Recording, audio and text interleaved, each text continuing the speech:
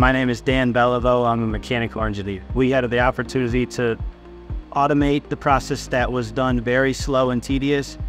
In this case, manually inserting one link every 10 to 15 seconds.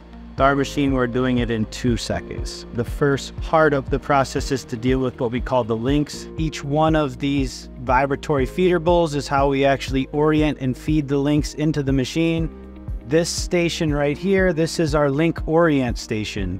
We use our link orient station to make sure they're lined up correctly.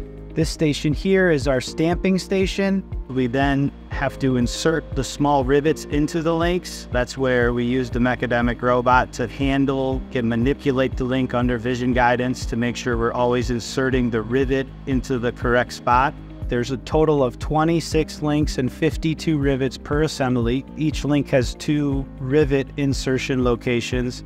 And every time we insert a rivet, we have to orient the link to the rivet due to the super small clearance that we have. It's on the order of 1,000th of clearance between the rivet diameter and the link hole.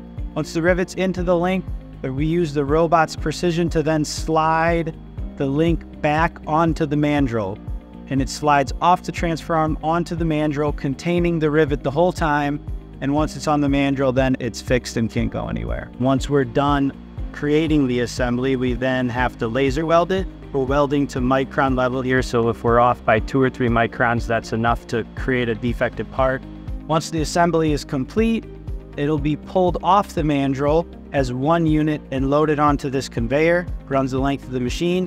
What really set this project apart was the companies we work with, like Mecademic, to marry speed and precision. The Mecademic robot has allowed us to successfully create a machine that runs super precise and super repeatable, but is also very fast.